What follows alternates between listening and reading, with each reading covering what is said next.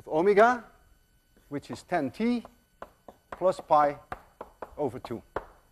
So you see that the initial conditions, what the conditions are at t equals 0, they determine my A, and they determine my phase angle. If you had chosen this as the phase angle, 3 pi over 2, that would have been fine. You would have found a minus sign here, and that's exactly the same. So you would have found nothing different. I want to demonstrate to you that the period of oscillations, non-intuitive as that may be, is independent of the amplitude that I give the object. And I want to do that here with this air track. I have an object here. This object has a mass 186 plus or minus 1 gram. Call it M1. I'm going to oscillate it, and we're going to measure the period. But instead of measuring 1 period, I'm going to measure 10 periods, because that gives me a smaller uncertainty, a smaller relative error in my measurements. So I'm going to do it as an amplitude, which is 15 centimeters. Let's make it 20 centimeters. So I get 10t, I get a certain number, and I get an error, which is my reaction error, which is about 1/10 of a second. That's about the reaction error that we all have, roughly. Then I will do it at 40 centimeters. We get a 10t, and we get, again, plus or minus 0.1 seconds. And we'll see how much they differ. They should be the same if this is an ideal spring within the uncertainty of my measurements. You see the timing there. I'm going to give it a 20 centimeter offset, which is here. And then I will start it when it comes back here. So I will allow it one oscillation first. That's easier for me to see it stand still when I start it. There we go. 1, 2, 3, 4, 5, 6, 7, 8, 9, 10. What do we see? 15.16. 15.16 seconds. By the way, you can derive the spring constant from this now, because you know the mass and you know the time. Now I'm going to give it a displacement, an amplitude, which is twice as high. So I make it 40 centimeters. So this is 10, 40 centimeters, a huge displacement. Now, 1, 2, 3, 4, 5, 6, 7, 8, 9, 10. 15.13.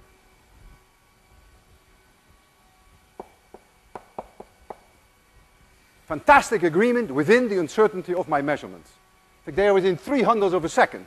Of course, if you try it many times, you won't always get that close, because my reaction time is really not much better than 1/10 of a second.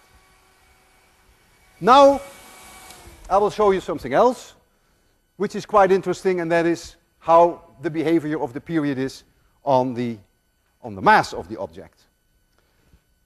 I have here another car, which weighs roughly the same.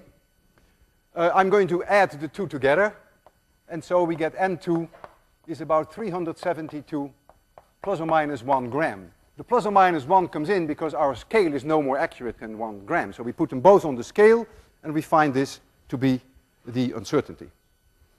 So now I'm going to measure the 10 periods of this object with mass M2, so twice the mass. So that should be the square root of M2 divided by M1 times 10 times the period of M1. And so I can make a prediction, because this is the square root of 2, and I know what this is. So I will take my calculator, and I will take the square root of 2, and I multiply that by, let's take 15.15. And so that comes out to be 21.42 21.42. It's not clear that this 2 is meaningful. And now comes the $64 question. What is the uncertainty? This is a prediction. And this now becomes a little tricky. So what I'm telling you now may confuse you a bit. It's not meant to be, but I really won't hold you responsible for it. You may now think that the uncertainty in this measurement follows from the uncertainty in this, which is true, which is about 0.6%, and from the uncertainty in this. So this has about an uncertainty of 0.6%. I got it low because I measured 10 oscillations, you see. The uncertainty is only 1 out of 150, which is low. You may think that the uncertainty in there equals the square root of 372 plus or minus 1 divided by 186 plus or minus 1. And now you may argue, and it's completely reasonable that you would argue that way, you would say, well, this is roughly 0.25% error here under the square root, and this is roughly 0.5% error. 1 out of 200 is about half. So you would add up the two errors, 1/4 plus half, that's about 0.7, and because of the square root, that becomes 0.35%, and that's wrong. And the reason why that is completely wrong, that has to do with the fact that these two errors are coupled to each other. See, the 186 is included in the 372. The best way I can show you this, suppose I measured M1 divided by M1, which would be 186 plus or minus 1 divided by 186 plus or minus 1. That number is 1 with 100 zeros. This number is 1. You have the mass of one object, you divide it by the same object. Whereas if you would say, this is a 0.5% error, and this is a 0.5% error, you would say the ratio has an error of 1%, and that's not the case. So I will not bother you with that. I will not hold you responsible for that. But it turns out that if you do it correctly, and you take the error of this into account of about 0.6%, that the error in this ratio is really much less than 0.2%. You can almost forget about it. I will allow generously for a 1% error in the final answer. And so I stick to my prediction that the 10T of double the mass is going to be like this. And now we're going to get the observation. 10T times M2, which is double the mass. And that, of course, always has my uncertainty of my reaction time. There's nothing I can do about that. And we will compare these two numbers. So I will put the other mass on top of it. Comes here. Tape them together so that they won't fall off. There we go. So, I hope I did that correctly. The square root of 2 times 15.15.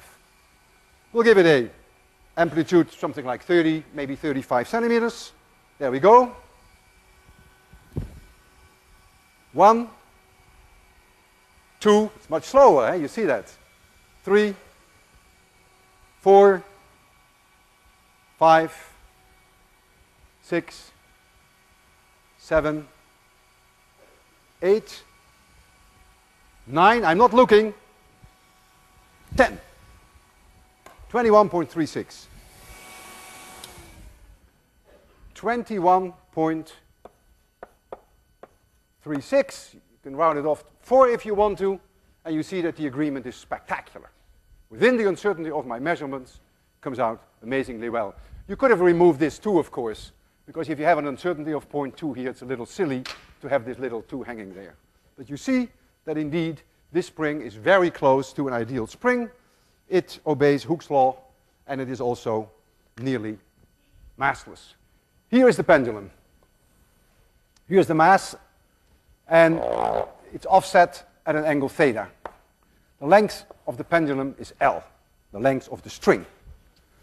There is gravity here, mg, and the other force on the object, the only other force is the tension T. Don't confuse that with period T. This is tension T. It's in newtons. Those are the only two forces. There is nothing else. The thing is going to arc around